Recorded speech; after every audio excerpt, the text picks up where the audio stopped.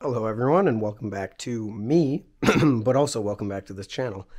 As I'm sure you can hear from my voice, there is a pretty good reason why I haven't been uploading lately.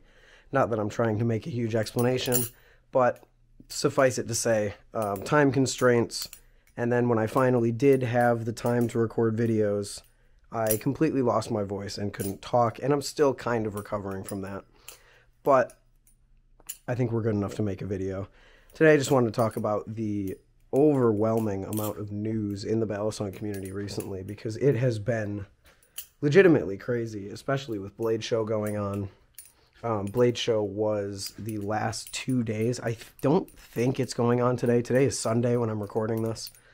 I don't think it's going on today from what I've seen on Instagram. I could be completely wrong about that. But Blade Show seemed super fun. Hopefully anyone that went, you saw some cool knives, you met some cool people. Let us know about your Blade Show experience down in the comments. We'd love to hear about it. But there's just been a ton of news like before that too. Before Blade Show, you had Machine Wise shaking up the Seraph and then deciding it wasn't a good idea to shake up the Seraph.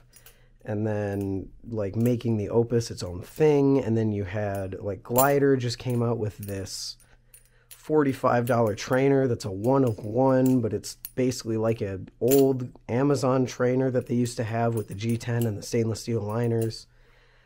But like the production got messed up, so they made them super cheap instead of like trying to fix them, and they're not going to happen again. And it's like, it's just, that's super interesting, which I might try and pick one of those up. Those go live in 4 hours, I believe. I believe it's 8 p.m. EST. But yeah, just crazy stuff. And then there was also the I'm blanking now. There was a lot of stuff to go over. What was it? The last Tay flippers dropped. I'm a huge fan of the Tay flipper. Mine's buried in a case right now. I'm not going to go get it, but I'm a huge fan of the Tay flipper. The final Tay flipper came out. The Zippy Lucha got revealed. The Diode came out. Like, there's just a ton of stuff going on in the community this week and in the past week, when this channel hasn't seen much activity, which is just, it's just super cool. It's a really, really good time to be a Balisong flipper. It's a really good time to really like these crazy little flippy knives that we call home, I guess you could say. As far as other news, I can't really think of much for this channel specifically. I am going to try to return to my every other day upload schedule. I'm not sure about Ty. Ty is back down in Florida now and is trying to deal with more important things. So I wouldn't be surprised if it's just you and me for a little bit here, but that's okay. We'll keep each other company.